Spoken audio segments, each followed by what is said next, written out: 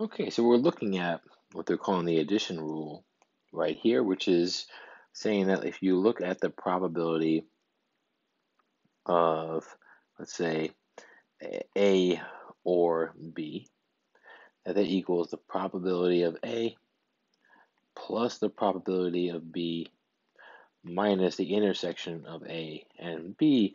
And maybe an easy way, somewhat easy way to think about this is that you can think of a Venn diagram.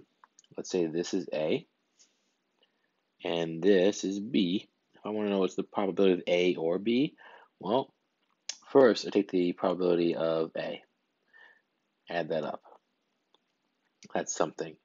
But then I want to add the probability of B. But the problem is when I do that, I double count this middle piece, which is the intersection.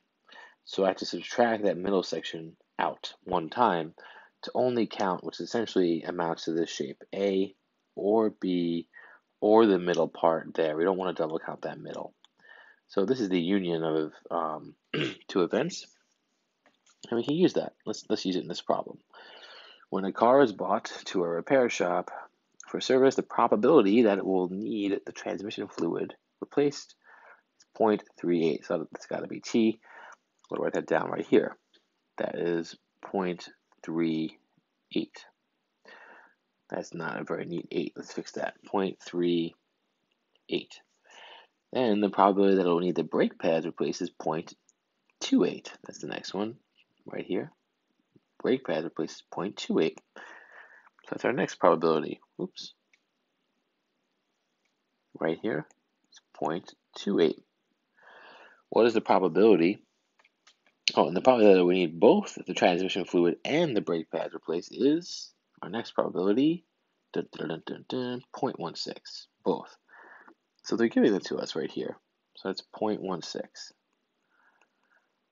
And they want to know, let's see,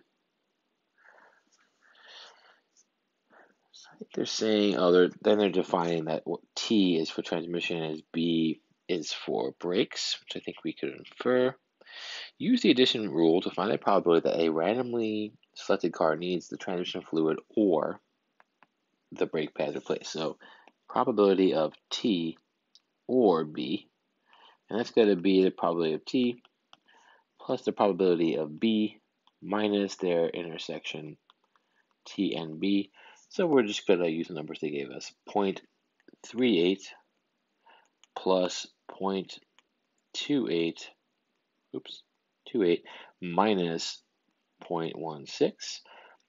38 plus 28, 3 plus 2 is 5, so it's 50, plus 8 plus 8 is 16, so it's 0.66 minus 0.16, ooh, is exactly 0.5, so half. All right, hope that helped.